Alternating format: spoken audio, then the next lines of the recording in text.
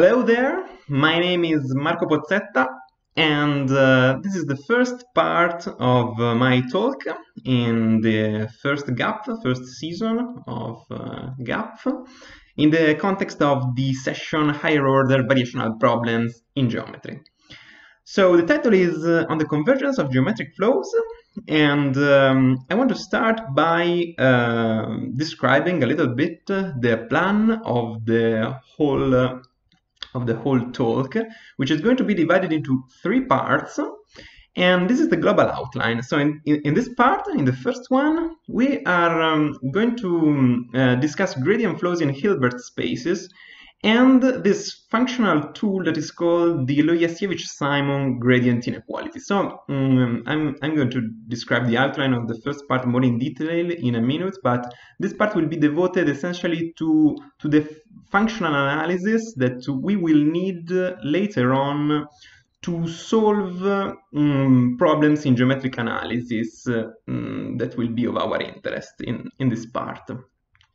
And then the second and third part will be devoted more on problems in geometric analysis. In the second part, we will discuss a little bit geometric flows of some special kind. We will focus on extrinsic geometric flow with certain properties, and we will discuss their convergence, taking into account the objects described in this part. And later on, in the final part, we will focus on the real proof of how to prove the convergence of a geometric flow, whatever it means. We will see the definitions later on. And in order to do so, we will focus on a specific case that will be the one of the elastic flow of curves in Rn. Again, whatever it is, it will be defined, I guess, in the second part. Okay, that's it.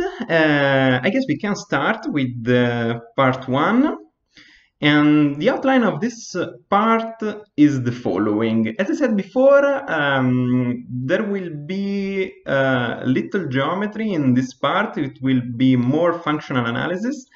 And we will discuss some topics, something in the context of smooth geometric flows in Hilbert spaces. And specifically, we will speak about convergence and subconvergence of these flows.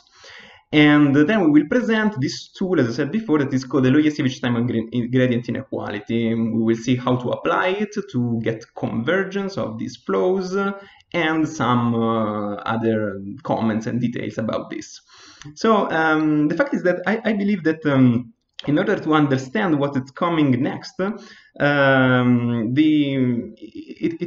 is very good. It is better to understand what happens in this linear and apparently simpler framework of Hilbert spaces, of linear spaces. And then we will pass to the geometry, which is eventually nonlinear and more complicated. But the very basic and important ideas, I believe, are contained already in this part discussed in linear spaces. And just to give you a couple of main references for this part, as I will describe later, you can find a lot of details and information in this beautiful paper by Ralph Chill of 2003, which is today a constant reference for the Lojaskiewicz-Simon gradient inequality, which is pure functional analysis. And if you want, concerning results of mine and collaborators that we will discuss probably more in detail in the next parts. However, you can look for this paper in collaboration with Carlo Mantegazza, who is a professor here in Naples. Okay, so let's jump to the mathematics. So we're going to consider a linear space, a linear structure. So in the following, V will always be a Hilbert space, and we are going to consider, why not, a smooth function E. E has to be considered some energy that is defined on V. What do I mean by smooth? That you don't have to care too much, essentially. And the fact is just that, okay, we can take fresh derivatives of E as you like. So we don't really care about the regularity at the moment. So we have an energy defined on a Hilbert space. A couple of very basic definitions. Let's recall what's the first variation. First variation is sort of a derivative of the first derivative in some sense of E. And it can be computed in this way, taking the derivative of E evaluated at x0 plus epsilon v, derivative with respect to epsilon evaluated at 0, and we are going to adopt this symbol, which simply denotes the first variation evaluated at x0 applied to v. Indeed, if you do this computation, of course, you compute the Gateau derivative, if you want, of v, and eventually it is a continuous linear functional depending on the point x0 where you are computing the computation, and eventually it is a linear continuous functional applied to another vector v of the space. And so, since we are in a Hilbert setting, we can use the Riesz representation theorem to say that there is some gradient, which is now an element of v, that represents your linear functional, and it takes this symbol nabla at x0. This is the scalar product of the space. So this is the first variation, and once we have the first variation, we can define the relative gradient flow, which I already want to underline depends, of course, on the scalar product we chose. What's a gradient flow? It is just a curve, x depending on t, from 0t in the space v, such that the derivative with respect to time, the derivative of this curve, is just minus the gradient evaluated along the curve. So if you think of it in finite dimension, you're just prescribing that your trajectory moves with a velocity which follows the most decreasing way for the energy, right? Indeed, we always have to keep in mind this remark, the fact that the energy is decreasing along the flow, and it is decreasing according to a specific law, right? Because the derivative of the energy evaluated along this curve is minus norm squared of this gradient t at x of t, right? So this is a gradient flow, so we are dissipating our energy E by some evolution equation, and we have this curve inside the Hilbert space. And now we can give the definition of a Lojaskiewicz-Simon inequality. We are going to write it down like LS inequality. So what's this inequality? This is the very core of this part. Let's say that x0 is a critical point. What it means that the gradient at x0 is 0. We say that E satisfies the Lojaskiewicz inequality at x0 if the following happen. There are constants c sigma theta between 0 1, strictly greater than 0, observe, such that essentially for points sufficiently close to x0, the difference in energy between some point x and your critical point is bounded from above by a constant times the norm of the gradient of E at such point x. So we really have to keep in mind this inequality, and I want already to observe why it is strong, it is important. Well, first of all, it is a sort of improved mean value theorem, right? It is an improved mean value theorem at least in two ways. First of all, because on the right-hand side we have the gradient of E evaluated exactly at x, which is the same point we have on the left, not at some point in between the segment connecting x with x0, right? So specifically here at x.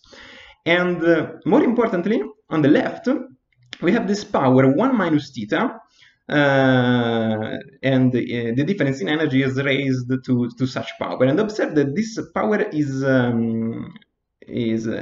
actually different from 0 and 1, right? 1 minus theta is in between 0 and 1. And so if we think that sigma is small, so the difference in energy is a small number, well, then raising it to a power that is contained between 0 and 1 is actually much stronger than raising it to the power 1, right? Because the base here is small. We can think that the difference in energy is less than 1, right?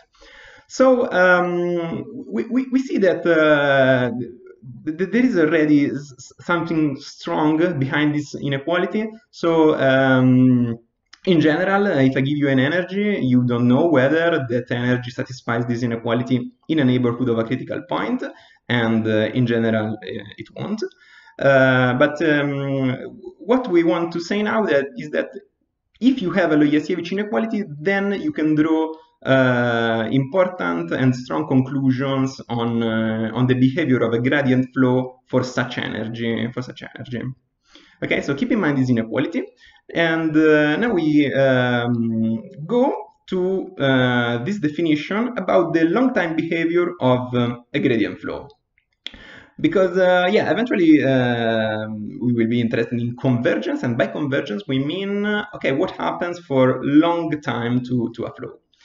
And again, in the very same setting as before, let's say that you know that your gradient flow is defined for any time, then let's say that at least maybe two things may happen. The flow may subconverge or converge. By subconvergence, we mean that there is some x0 such that for some sequence of times diverging to plus infinity, along that sequence of times, the trajectory so the sequence x at tj convergence goes to x0 in the norm of V, right?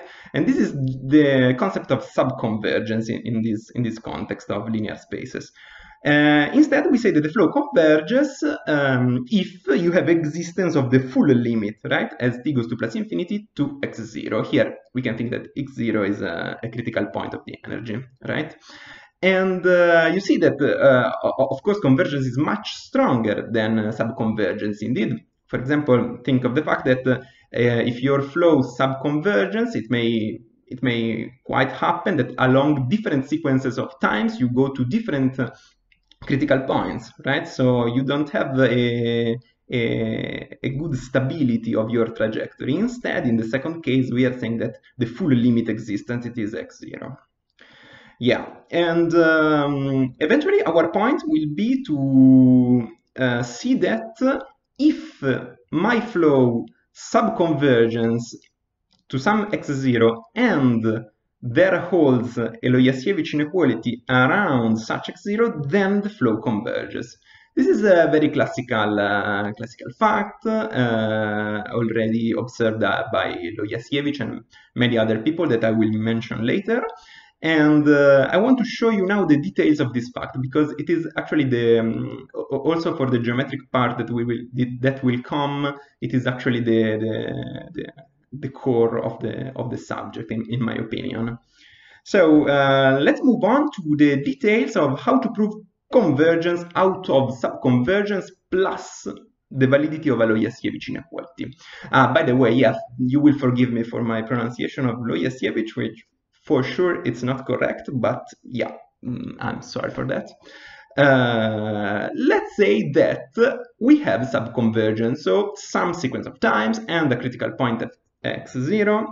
Along that sequence you go to x0, and you know that there is a Loyasiewicz-Simon inequality at x0. So remember, around x0 what happens.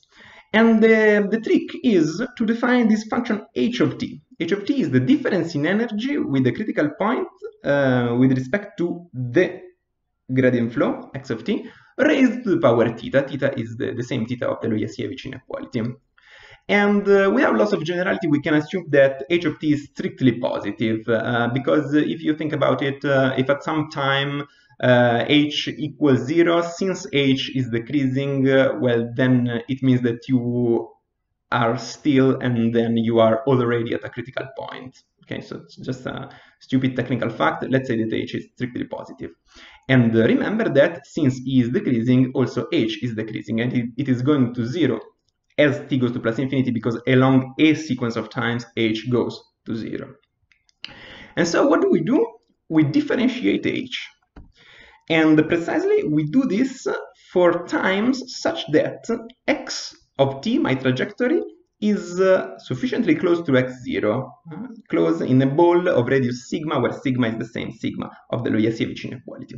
And we know that for some times, x of t is indeed in such ball, right? Because along a sequence of times, x of tj goes arbitrarily close to x0, right? So at some times, x of t will be in this ball, and we compute the derivative of h.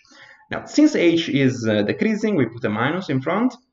We use the chain rule, and eventually we find this expression, right? The derivative of the energy eventually is going to be, by definition of the first variation, the gradient of E at xt times the time derivative of xt. And remember that these two vectors are equal and opposite, right? Because x of t is a gradient flow for the function E.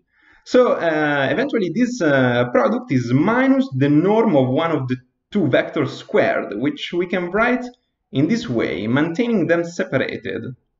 And why do I do this? Because now I want to see exactly the norm of gradient E of xt to the power 1, and I want to apply the Loyasiewicz inequality to this term. And I can do this because I am assuming that I am at some times such that x of t is sufficiently close to x0, where I can apply the Loyasiewicz inequality.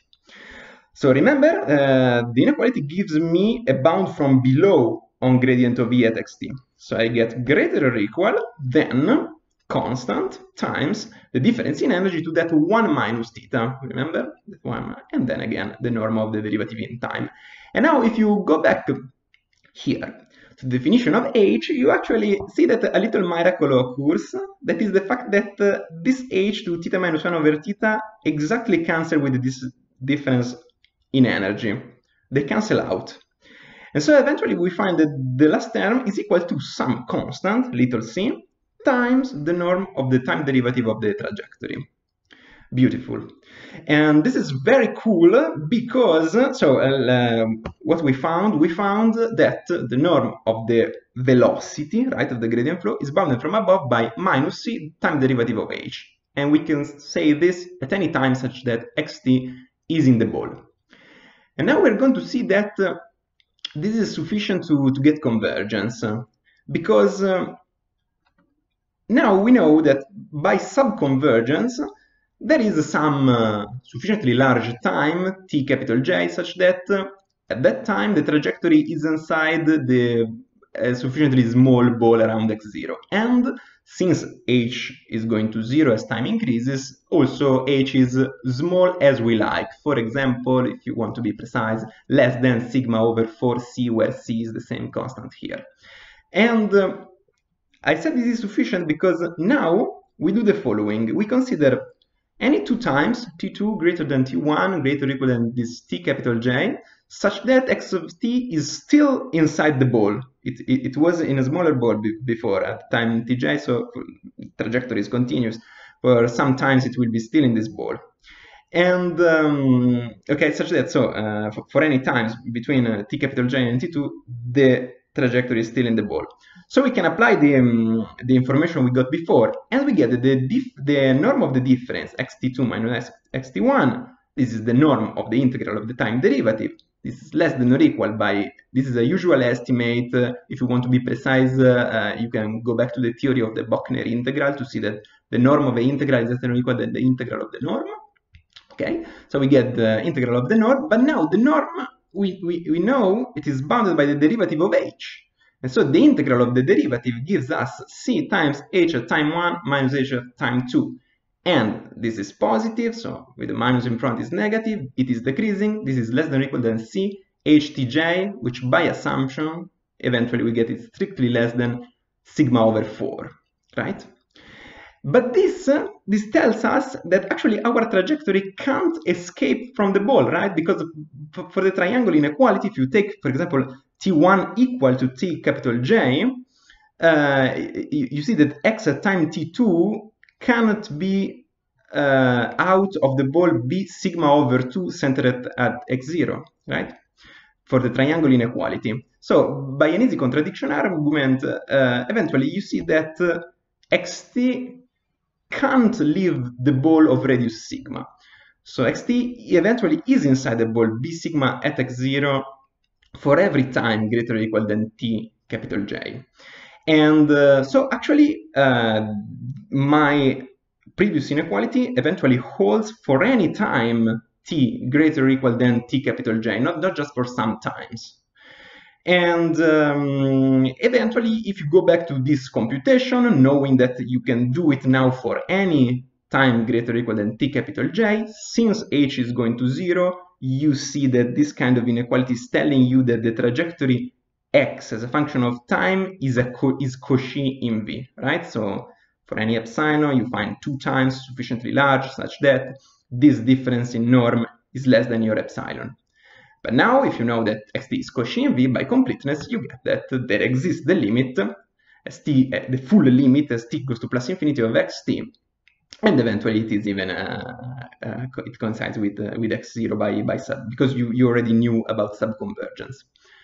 Yeah, so it is actually, eventually it is surprising to me how this Loyasiewicz inequality gives you the convergence out of the subconvergence. And if you really look at the details of this proof, eventually you discover that the key fact is that we got the integrability of the norm of the time derivative of the gradient flow. That's the truth. The truth. If you know this, then you can do this computation and you get the Cauchy property for the trajectory. So the truth is, the Loyasiewicz inequality gave us this integrability condition on the velocity of the flow, and this integrability condition gives you the convergence. So remember this, because this is useful to remember, and I will come back on this later in the end of this part.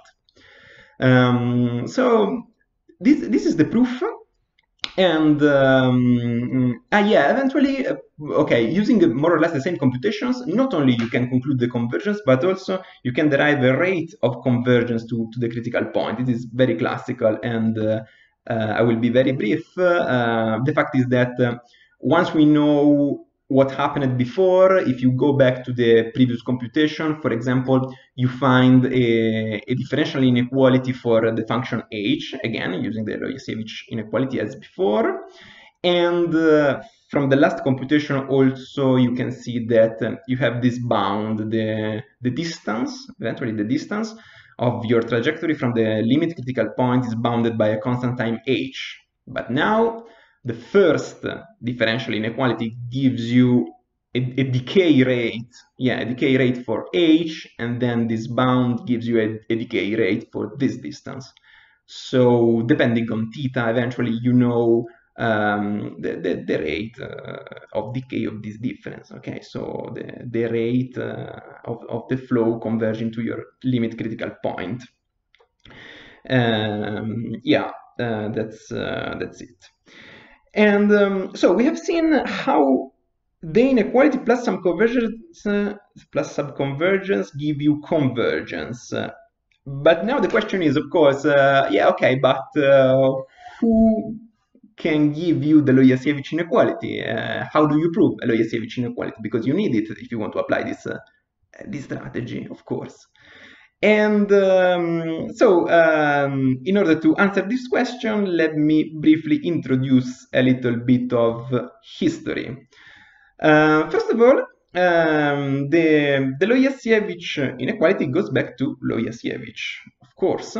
And we are, I'm not sure about the correct period, between the 60s and the 80s, when Loyasiewicz proved that that inequality actually always hold for analytic functions in finite dimensions. So if E from Rn to R is analytic in a neighborhood of, okay, it's sufficient in a neighborhood of x0, if you want, x0 is a critical point, not needed actually, then E satisfies a Loyasiewicz inequality, Loyasiewicz-Simon inequality at x0. This is beautiful. You can already understand that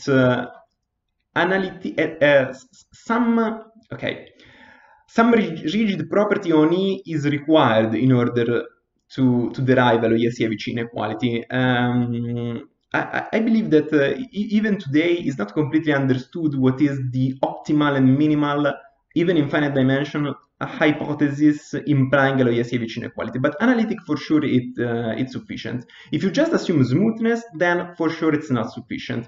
And for example, you may observe that the validity of a Loyasievich inequality implies that if you have a critical point, then in the neighborhood where the inequality holds, any other critical point must have the same energy of the center of x0, of x0, right?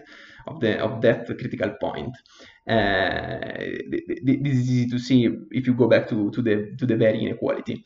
And so of course you may construct a smooth function, for example in dimension 1, which violates this property. So just smoothness is not sufficient, but for sure analytic is too much, and it's not clear to say what's optimal in order to get the validity of a Loyasievich inequality. So, well, by the way, he proved this in finite dimension, and if you want to look at a more recent proof of the finite dimensional case, you can look at this. You can look for this paper by Loyasievich and Zurro. And the fact is that in the 80s, in 83, actually, Leon Simon wrote this seminal paper, which for the first time extended the study and the validity of the Loyasievich inequality from finite dimension to infinite dimension. That is actually what we are interested in too, right? Because previously we had a Hilbert space, but I was thinking of the Hilbert space as an infinite dimensional space, of course. And of course, this paper had a huge influence on the more recent theory. And for the first time, Simon proved, so he proved the validity of a Loyasievich inequality for certain energy on infinite dimensional spaces, and introducing a technique eventually used by many authors in the sequel, that is called a dimension reduction technique. That is, under certain assumptions, you realize that you get your Loyasievich inequality if and only if you can prove it on some finite dimensional subspace or submanifold of your infinite dimensional ambient. So you realize this dimension reduction factor, so the fact that it is sufficient to prove it on some finite dimensional submanifold of your space, but then by a minor variant of this theorem here, you already know that in finite dimensions you have the inequality, and so eventually you get the validity of your inequality on the whole space. I don't want to enter in the details. I'm not an expert of these very functional analytic details of how to prove a Loyasievich inequality in this generality, but you can look for the paper by Simon. And so this is more or less the history. But again, how can we prove a Loyasievich inequality? If I give you an energy and a critical point for that, I would like to understand, okay, does it hold a Loyasievich inequality?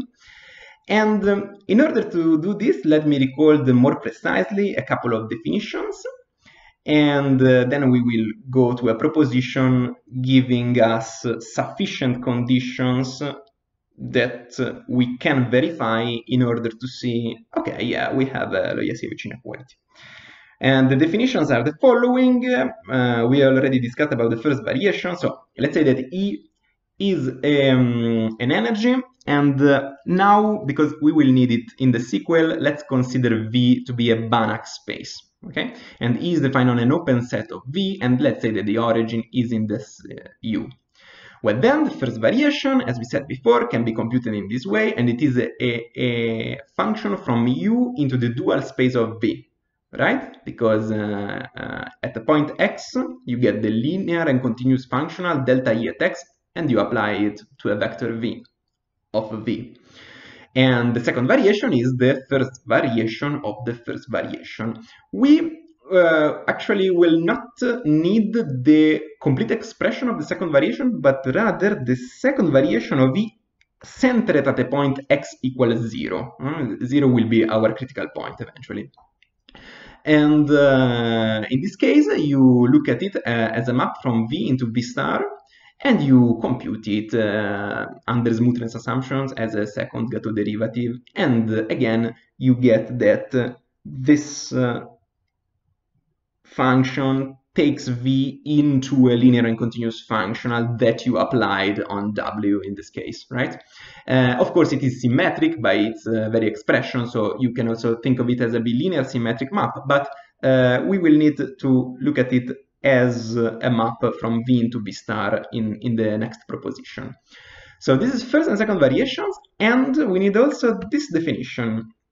We say that a continuous linear operator T between Banach spaces, for example, is Fredholm of index I if the following happens. You have that the kernel and the co-kernel of T have finite dimension. So the dimension of the kernel is finite, and the co-dimension of the image is finite as well.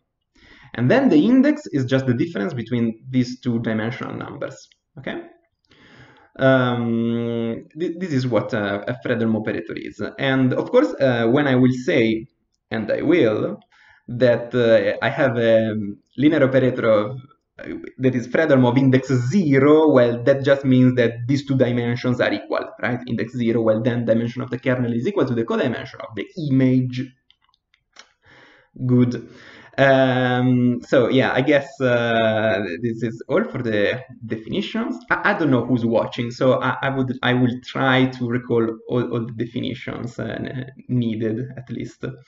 And eventually, as I said before, we find a beautiful proposition collecting some sufficient conditions that when we are ready, we can try to verify them and then get for free a Loyasiewicz-Simon inequality. So we will not need this proposition right now. We will need it later on in the very technical part when we will prove the convergence of geometric flows, and we will need to derive a Loyasiewicz inequality first. And the fact is that, as you can see, eventually we find the Loyasiewicz inequality under the following hypothesis. Let's say that V is a Banach space that can be embedded in some bigger space, Z. It will be very, very important to keep distinguished two Banach spaces. And then let's say that we have an energy that is analytic E. Let's say that 0, the origin, is a critical point, so the first variation at 0 is 0, 0 is in the domain, and we have to verify essentially two properties, one on the first variation and the second one on the second variation at 0. The first one is to require that the first variation is Z-star valued and analytic. Okay, what do we mean by this? We mean the following. Observe that V can be embedded into Z. And so by duality, Z star can be embedded into V star. And as we said in the previous definition, in general, both these variations are V star valued. So it is not obvious to see that actually these, I mean, it's an hypothesis to require that these functional map into a subspace of V star that is the suitable continuous embedding of the Z star, of zeta star, right? So it's an hypothesis to say that these functionals are actually zeta star valued and not just V star valued. And moreover, we need that both the energy and the first variation are analytic, and that the second variation as a functional from V to Z star is Fredholm of index 0, so what we said before. What does it mean analytic in this case? I will not give you the definition, but essentially that, okay, a functional from a Banach space to another is analytic if you can write it as an infinite series of multilinear, suitable multilinear maps, okay? Just like an analytic function in finite dimension, but yeah, with the correct care of the definition. So eventually we will see that, okay, it appears to be a very abstract, this proposition, but eventually we will see that it is useful because these hypotheses can be checked. And okay, at some point we will check those for our energy E, and for free we will get our Loyesevic-Simon inequality. You see, this is the conclusion around my critical point 0, and eventually, okay, this is a technical observation, it will be important to see that on the right-hand side we find the norm with respect to zeta star and not with respect to v star. But I hope this will be clear when we will apply it. So that's the proposition. It is based, this proposition, on the previous paper I mentioned by Ralph Chill. This is a very general paper giving you a list of sufficient hypotheses. He proves more, but at least in this paper you find sufficient condition that you may check in order to derive a Loyesevic inequality. And however, this proposition, the very statement of this proposition, you can find it in my paper, and actually it was independently proved by Fabian Rupp in this other paper. And I have to say that, however, these sort of hypotheses were already more or less identified in previous papers, for example, this one by Fihan and Maridakis. And eventually, the fact is that if you give this strong hypothesis, then these hypotheses imply the list of hypotheses in the work by Chill that give you as a thesis the Loyesevic inequality. Okay, that's it. So eventually we can find sufficient condition to prove the Loyesevic inequality, and we will apply it at some point. We are more than happy. And yeah, a word about analyticity, because at some point it came out this hypothesis about analyticity, and I want to just give a comment of the relation between analyticity and not really about the Loyesevic inequality, but rather the convergence of a flow. Okay. And I want to recall this well-known example. Actually, you can find it mentioned everywhere. Sorry for the bad drawing, but the idea is the following. As I said before, analyticity is, if you look close inside, if you really look deep inside the papers, you understand that analyticity is not essential to get a Loyesevic inequality, to get the convergence of a flow. But if you assume it, if you have it, then many things like the inequality follows. So it is still not completely clear. It is delicate to understand what's the correct hypothesis to make the theory work. And however, I want to mention this. If you remove analyticity, then you can easily construct a non-converging gradient flow. For example, we can do it even in finite dimension. Let's say that we are in dimension 2, and this is the graph of my energy functional. Okay, I called it F here, but this should be E. E is I can build my energy F to be smooth, to be C infinity. But this is the graph. It is a sort of a hill, but all around this hill you find a slide, okay, which takes you down to the level 0.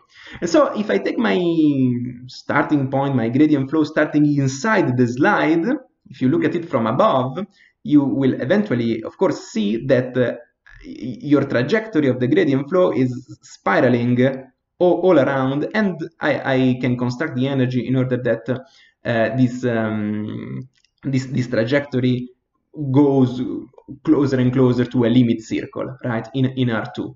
So eventually we see that as long as analyticity is removed, we find a non-converging gradient flow because the energy is always decreasing and we are following this gradient flow, but actually the flow is subconverging, and it is subconverging to any point of this circle, right? Because for any point of this circle, we find a sequence of times such that my trajectory passes closer and closer to that point I chose. So yeah, that's a comment. Yeah, the rest of the talk will be comments about this theory. And however, we will not have this problems of this kind, because analyticity will always be essentially guaranteed by our choices of the energy. And yeah, I want to comment on the following question, because this is probably one of the most important comments of this part, in my opinion, and it is the answer to this question: do we need actually a Lojasevic inequality, and why do we need the Lojasevic inequality in order to get the convergence? And I want to stress now the relevance of the validity of the Lojasevic inequality in the sense that what can we say if we don't have a Lojasevic inequality? Do we really need it? And again, the answer is not clear, but for sure, I want to give this comment saying that if you don't have anything, well, then the sole structure of being a gradient flow, as we said in the previous drawing, can't guarantee you to get the convergence, okay? And instead of giving you an example, I want to give you some computation to confirm this idea. So first observation, let's say that x of t again is a gradient flow in a Hilbert space B, and the energy, okay, x0 is my critical point, and you know, up to translation, up to subtracting a constant, why not let's say that the energy at x0 is 0, okay? So first comment, let's say that we don't have a Lojasevic inequality. Do we have a spontaneous replacement for this inequality?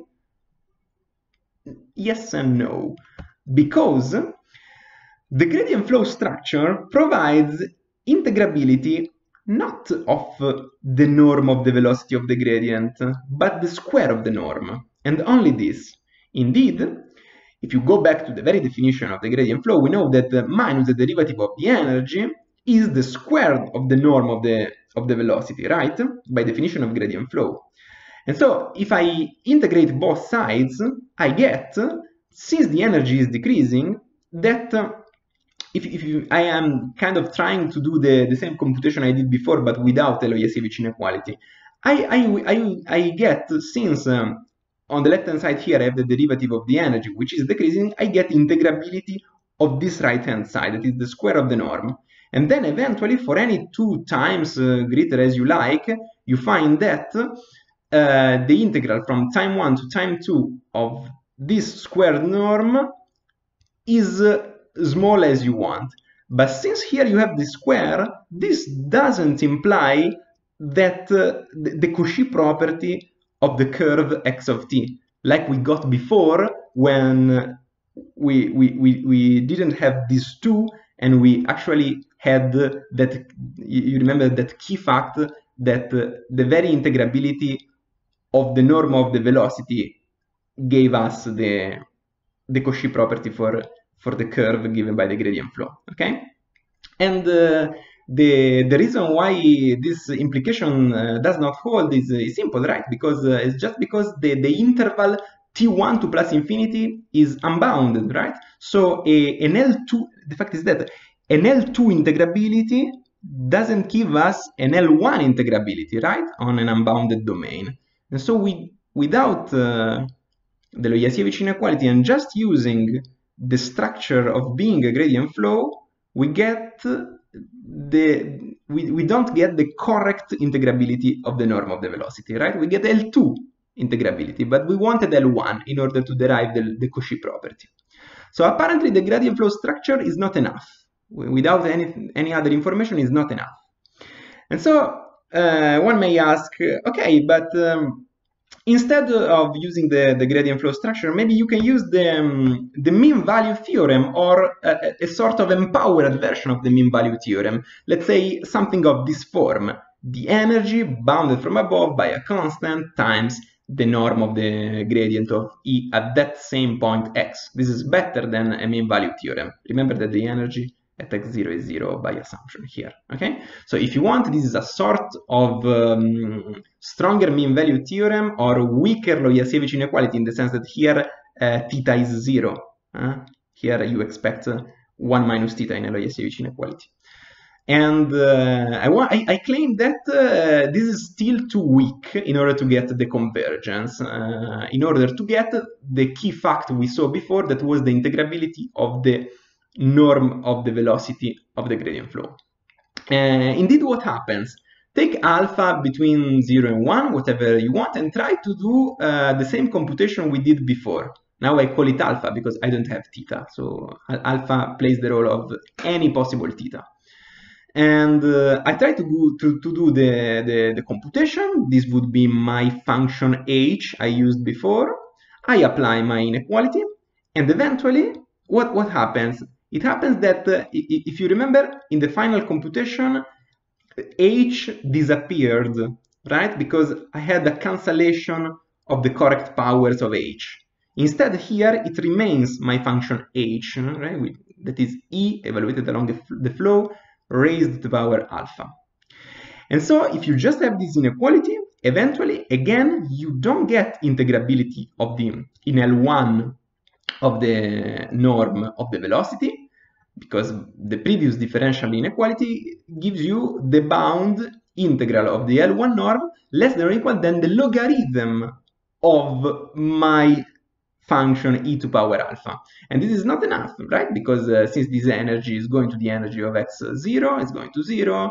This right-hand side is just going to plus infinity as t2 goes to plus infinity. So you don't get the integrability of this norm from t1 to plus infinity.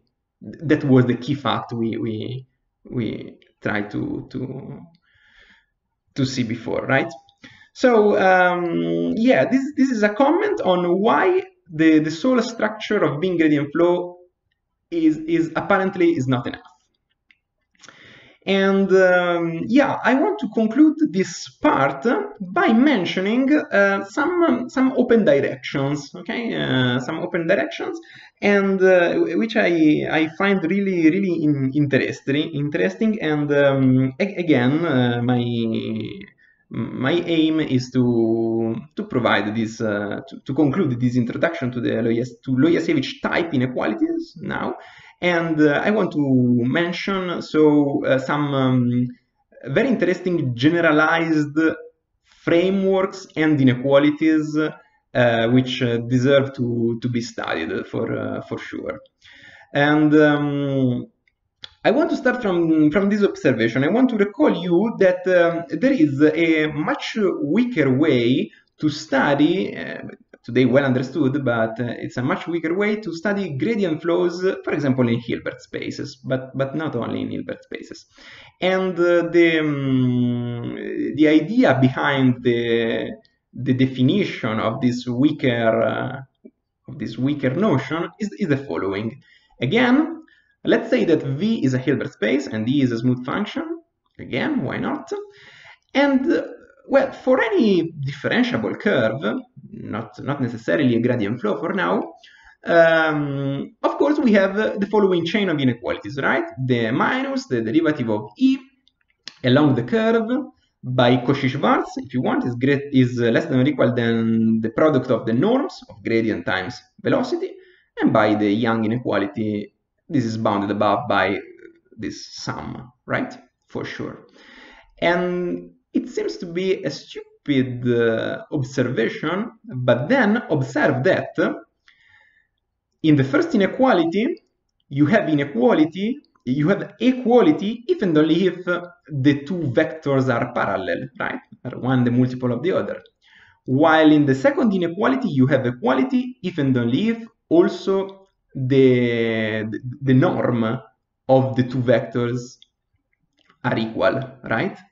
So eventually you understand that globally you have equality if and only if your differentiable curve is exactly the gradient flow of the function E, right? Because equality implies you that the velocity is parallel to the gradient and has the same norm, okay? And so how do this inequality is always true, so we can say that xt is the gradient flow if and only if, gradient flow in the sense used before, if and only if the opposite inequality holds, this inequality 1, right? Because if you have this inequality, eventually you have equalities everywhere, and and you have the gradient flow. And the important fact is that the definition, the vectorial definition of being a gradient flow is now replaced by a scalar inequality, right? Here you don't see any longer vectors on the right and on the left hand sides, right? It became a scalar inequality, and we can adopt one to be the definition of being a gradient flow. This leads to generalized definitions of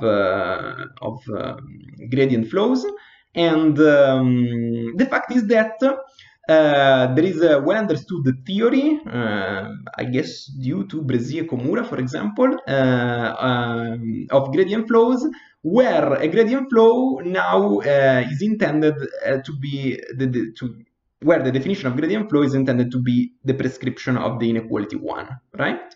And the fact is that this concept, of course, includes the gradient flows we saw before, but also gradient flows of possibly non-smooth energies E, for example, convex and lower semi-continuous on Hilbert spaces, but also energies suitably defined on metric spaces.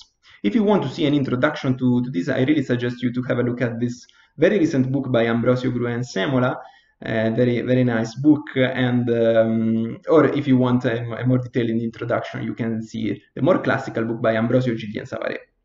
Okay, so we have generalized notions of gradient flows. So the question is, do we have generalized notion of, or at least weaker notions of Loyasiewicz inequalities which may be applied in this context? The answer is yes, and I want to conclude by mentioning one of these generalizations. It is the following. It is called the Kurdyka inequality, depending on the author. Sometimes it is called Kurdyka-Loyasiewicz inequality, Kurdyka-Loyasiewicz-Simon, or whatever you like. By the way, it is the following. Again, let's say that x0 is my critical point, energy 0. We say that E again satisfies a Kurdyka inequality at x0 if there is again a neighborhood, so there is sigma greater than 0, and a strictly increasing absolutely continuous function g, such that g of 0 is equal to 0, and you have this inequality. So what happens in this inequality? Essentially, on the left-hand side, essentially you have the norm of the gradient of the composition, G composition with E, right? And you are prescribing this lower bound on such norm, okay? It can also be stated in a weaker way, but I will just give this formulation. And the interesting fact is that, first of all, it is weaker than having a Loyasiewicz inequality, because if you go back to a Loyasiewicz inequality, you see that it implies a Kurdyka inequality by choosing G, capital G here, to be the correct power. Okay, so G of S is going to be S to the power something depending on theta. So it is strictly weaker than having a Loyasiewicz inequality. And it can be formulated in a way to make sense in the weaker frameworks mentioned above. And the basic reason is that you can, in the weaker frameworks I mentioned before, you can give a very good replacement of the notion of norm of the gradient of E. Not gradient of E, but norm of the gradient of E. And so eventually this inequality has beautiful analogs in the frameworks, in the weaker frameworks said before. And the interesting fact is that, again, the Kurdyka inequality is sufficient to improve the subconvergence of a gradient flow to convergence, just like we saw before with the Loyasiewicz inequality, and by adapting the very same ideas we saw the details before. So very, very powerful, and I want to mention just some, okay, this is the same Kurdyka inequality we said before. I want to point out some references. You have to go back to this work by Kurdyka to see the origin, I guess, of this inequality. And it is interesting to notice, and probably a reason why we didn't understood yet, or at least I didn't understand yet, what are the very crucial hypotheses behind these inequalities, is also the fact that both this work by Kurdyka and the original works by Loyasiewicz, they are interested in some problems in algebraic geometry eventually, and indeed the proof, their proof of the finite dimensional, for example, Kurdica and Loiasiewicz inequality, the proofs rely on eventually at some point some concept, at least, from algebraic geometry, and probably it's not that easy to make the two worlds communicate. But by the way, I really suggest also to look at these two much more recent papers, one by Howard and Mazon and the other one by Chill and Mildner. In the first one, you can see indeed a very beautiful treatment of this Kurdica inequality in weaker settings of gradient flows in metric spaces. And in the last one by Chill and Mildner, you can find the implication Kurdica inequalities plus subconvergence imply convergence explained, and you can check that actually the argument is not that different from the one we saw before with the Loiasiewicz inequality. Yeah, I guess that is all. My aim was to present the main Loiasiewicz inequality, how to apply it, and point out that we have some sufficient conditions we can check to imply the Loiasiewicz inequality, and to point out some, I hope, interesting comments. I thank you for your attention, and I hope to see you the next time. Goodbye.